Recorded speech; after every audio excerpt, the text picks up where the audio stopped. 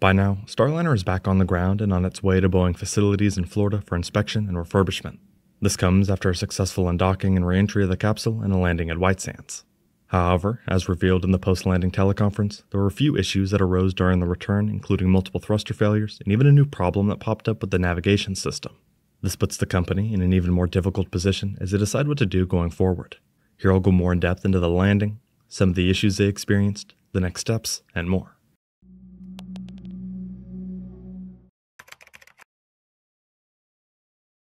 On September 6th at 6:04 p.m. EDT, Boeing's uncrewed Starliner spacecraft undocked from the International Space Station. Practically right away, it began a number of different thruster firings as part of a breakout burn, which was meant to undock faster than normal. They had expressed prior to the undocking that one of the purposes of this was the fact that it put less stress on the thrusters. Over the next few hours, the capsule traveled further from the station in preparation for its deorbit burn. This was one of the areas leading up to the undocking that NASA officials were partially worried about and helped their decision to send the spacecraft back uncrewed. The thought process being that this mission milestone in particular was one of the most demanding on the thrusters. As somewhat predicted, they did run into higher temperatures than intended. In the post-landing teleconference, Steve Stish, the commercial crew program manager at NASA, said, "We had a deorbit burn that executed on time at 11:17 p.m. It was about a 130 meter per second burn. We watched the burn. We saw a couple things. In the starboard doghouse, we talked a little bit about the thruster temperatures there being a little higher. One of the thrusters, S2A2, didn't fail off, but it had a little higher temperature than expected, so we'll look at that data after the flight. And then another thruster in the top doghouse had a little higher temperature," he said. He then mentioned, "We intentionally had planned to inhibit the software to let thrusters fail off during the deorbit burn, and that worked fine. So we really need to get back and look at all that data," he said. Despite these higher temperatures, the thrusters were able to complete the deorbit burn and send Starliner on its way toward landing. Only a few minutes after this burn, the service module was jettisoned to burn up during Earth reentry. For context, that service module hosted most of the thrusters that up until this point had been having issues. Unfortunately, another thruster issue occurred later in the flight with the crew module. Here, Steve Stish said, "During entry, the vehicle performed great. The one thing we will have to go look at after the flight is when we hot-fired before we had the entry. On the crew module there are 12 thrusters, and one of the up-firing thrusters did not perform at all. We hot-fired it twice and we used two different methods to talk to it, two different parts of the avionics system, and we never saw any chamber pressure or any pulses there." He went on to say, "This is different from the service module thrusters. It's what we call a monopropellant system. It's very simple. It has a valve that opens and then the propellant flows across that catbed. And as it flows across that catbed, there's a reaction to it and it causes thrust. And for some reason, that thruster did not perform," he said. Thankfully, they were able to instead use a redundant thruster in order to compensate for that thruster malfunction. At this point in the mission, Starliner was on track and using its navigation system to ensure it ended up at the White Sands landing location. This process, however, also ran into an anomaly. Steve Stish said, "It was a bullseye landing. Great landing out at White Sands. The one thing we worked a little bit during entry was, for some reason, when we came out of the plasma, the navigation system, we call it the SIGI 3, kind of failed off temporarily. And then that system was brought back on and it was tracking just fine. SIGI 2 also had a couple little hiccups during entry. We'll have to go look at that," he said. Despite these anomalies, the capsule went on to deploy its parachutes and eventually made a safe landing at White Sands, bringing the mission to an end. Teams then went over and ensured the vehicle was safe before performing a host of different objectives. In a way, the mission isn't really over until both Butch and Sunny are back on the ground, but that won't be until early next year. Currently, the SpaceX Crew 9 launch, which will be the vehicle to return them, is set to launch on September 24th in a few weeks. Based on recent events and Starliner's history as a whole, it's hard to picture what the vehicle's future will look like.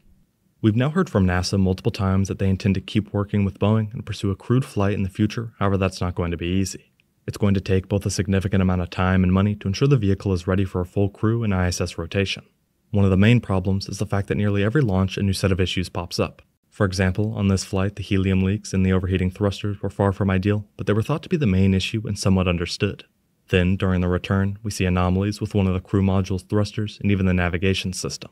While inconsequential to the overall landing, it joins a long list of little things that didn't quite go right. When it comes to a vehicle carrying humans, the fewer surprises the better. Either way, work has now begun to try and fix any issues and prepare the spacecraft for a future crewed mission. Stish explained that 3 different Boeing teams are working on different parts of the spacecraft. Specifically, he said, "It's really great to get the spacecraft back and then we'll start the next steps.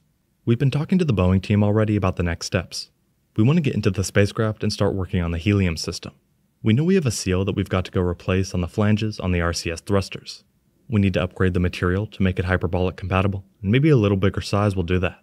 He then said, Boeing's already formed teams to look at the changes that need to be made for Starliner 1. In terms of the thermal environment, can we do something different to make a doghouse less thermally severe for the OMAC burns and the thrusters? A second team is looking at the hot fire of the thrusters that's needed on the service module to complete the qualification and make sure we understand which pulses cause a Teflon seal on the oxide to swell. And then thirdly, there's a GNC team already formed to look at and figure out how we can fly the vehicle differently. Can we change the headbands? Can we change the way it flies to not stress the thrusters? And so that work has already started, and that's really the path to Starliner 1, he said. When he mentions Starliner 1, he's referring to the official first crewed mission of the vehicle. In other words, the crewed flight we just watched was a certification mission with a partial crew to make sure the vehicle was capable. Had the mission been successful and the crew returned on Starliner, Starliner 1 would be the next mission. Now, after the uncrewed landing, teams are trying to decide whether they go straight to Starliner 1 or require another test flight. Based on what we're hearing, it sounds more like if they do continue on with the vehicle, the next flight will be an official crewed mission rather than another test. That mission was originally scheduled for February 2025, but was delayed to August 2025. Another important aspect of the Starliner program as a whole involves the monetary charges against the vehicle. At this point, NASA has issued $1.6 billion in charges to Boeing and Starliner in particular due to delays and issues with the vehicle. This recent uncrewed return on a crewed flight is only expected to add to that total as they now work to fix a number of different issues and take more time. When talking about future flights, Dish said, "We're going to take our time to figure out what we need to do to go fly Starliner 1. It's probably too early to think about what the next flight looks like," he said. The last piece of information relative to the program and this mission has to do with the Boeing representatives. After Starliner landed, NASA held a teleconference where we could hear from both NASA and Boeing on the vehicle's next steps. Before the event, a NASA advisory stated that two Boeing executives, John Shannon, Vice President of Boeing Exploration Systems, and Mark Nappy, Boeing Vice President and Commercial Crew Program Manager, would participate. In reality, neither attended and only NASA officials were at the meeting. When NASA was asked about Boeing's absence, they said, "We talked to Boeing. They said they'd like NASA to take the press brief." They finished by saying, "Boeing is committed to continue their work with us." In a statement, Mark Nappy said, "We will review the data and determine the next steps for the program." After about 3 months in space, the Starliner capsule finally returned. Unfortunately for Boeing, this was without a crew after NASA determined that the thruster issues, among other complications, added too much risk for a human return. Now the company is in an interesting position as they decide what the best future is for their spacecraft. We will have to wait and see how it progresses and the impact it has on the space industry. Thank you very much for watching.